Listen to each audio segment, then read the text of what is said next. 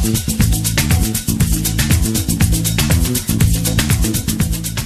everybody, welcome to my kitchen, welcome to my channel, What to Cook. Today I'm going to do a much requested video about peanut punch. It's a milky drink. People mostly like, I know traditionally we put a lot of condensed milk in this drink, but I want to do it a little different with a little twist. So let's see what I did and let's get to the list of ingredients. Alright, we are starting with 4 cups of milk. I'm using evaporated milk.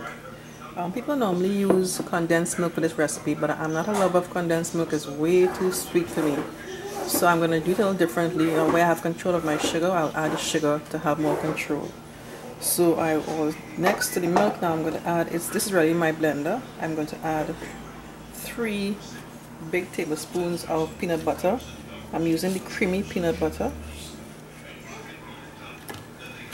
3 big heaps. And I'm going to just add to this about 3 splashes, that's 4 actually, of Angostura Bitters. Okay, next we're going to add some ground cinnamon, just so, that's about 2 splashes should do for that. I'm going to add half cup of sugar.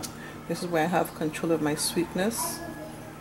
If I find it's too sweet, I'll just add less sugar in comparison to using the condensed milk. So I'm going to blend this and get to the yummy stuff. Okay, let's blend this stuff here.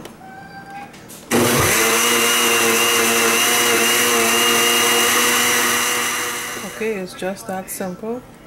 Here's my peanut punch. So let me pour a glass. I have a glass of ice. I'm just going to pour this yumminess in here.